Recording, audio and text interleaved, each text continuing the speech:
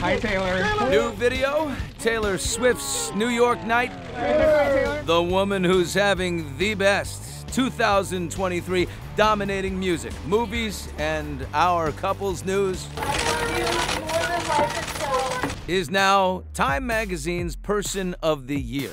On 3 covers, we're breaking down 3 big headlines. Her feud with Kim, her friendship with Beyonce, and her high-profile romance with Travis.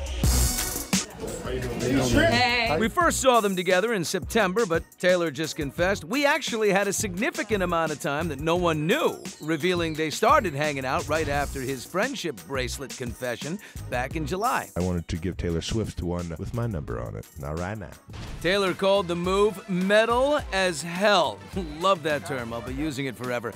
And she tells Time, when you say a relationship is public, that means I'm going to see him do what he loves. She speaks quite poignantly about the fact that she wants to support him and he wants to support her. But when it comes to those ever-present shots of her celebrating in the suites, Time's Kelly Conniff says Taylor told the magazine, she's not always aware of how many cameras are on her, so she's not responsible for when she's shown, 17 times during a broadcast.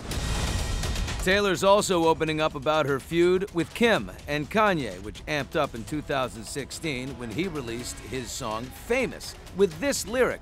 I feel like me and Taylor might still have sex. Kim posted this video that seemed to show Taylor was on board with the song. It's like a compliment, kind of. Yeah. It's like that has nothing so nice. Swift says that Kim edited that video to make her look complicit, a claim that Kim has denied. Taylor's complaints about Kim's actions got her a ton of hate. Taylor tells Time that the fallout took her down psychologically, confessing she moved out of the country. Make no mistake, my career was taken away from me, she said. But after being labeled a snake amid the uproar, her next album appeared to swipe right back at the West. Look what you made me do. There's no feud or rivalry, just a superstar friendship with Beyonce. She calls her a precious gem of a human, which I thought was just lovely. Her movie has banked $250 million at the box office. Her ongoing tour projected to top a mind-blowing $4 billion. So how does Taylor top 2023?